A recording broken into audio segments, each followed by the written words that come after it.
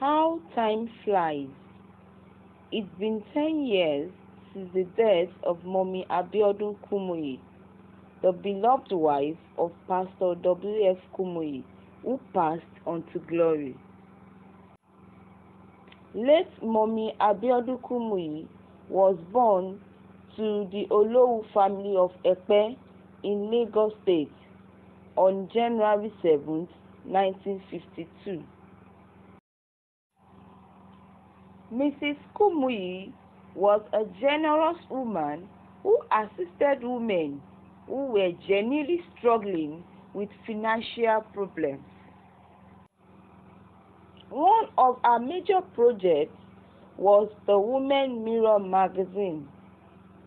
Mummy Kumuyi spearheaded the establishment of this magazine in October of 1992 and was the editor until her demise in 2009.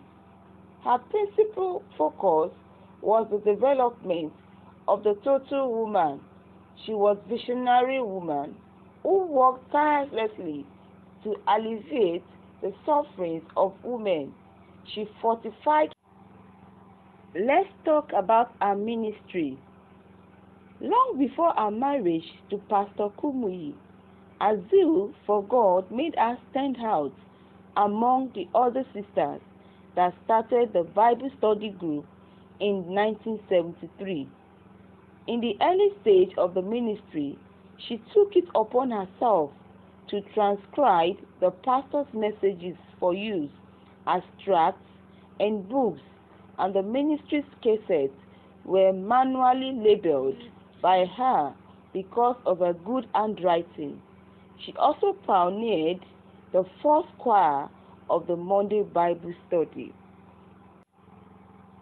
Mummy Kumuyi was also a helpmeet to her husband, Pastor W.Kumuyi. She was an outstanding model of a loving, submissive, and devoted wife. She set many women up in small-scale businesses through an interest-free loan scheme. Her concern was to ensure that no woman should backslide from the faith as a result of financial or material lack. She reached out to many widows and trained many fatherless children. Testimonies abound of women who were lifted from penury to economic buoyancy, whose children's school fees were paid and whose broken homes were helped through her counseling and prayers. She was also a great inspiration to young couples.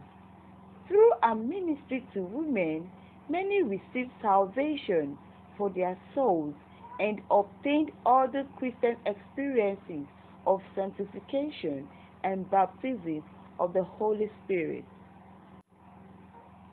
Mummy Abiodun, out of deference to what the Bible teaches about the place of woman in church, operated silently beyond the scene.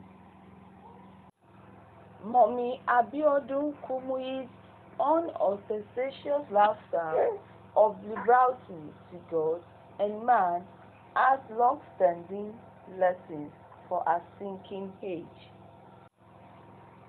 On the morning of Saturday, April 11, 2009, as she listened to her husband leading the congregation in soul-stirring hymns, she joined and sang with a surprisingly strong and clear voice. Her face glowed as she sang along. "There's a new name written down in glory, and it's mine. Oh yes, it's mine." And the white-robed angels sing the story. A sinner has come home, for there is a new name written down in glory, and it's mine. Oh yes, it's mine. With my sins forgiven, I am bound for heaven, nevermore to roam. and she closed her eyes in death. She came, she saw, and she conquered. She will forever remain in our memory.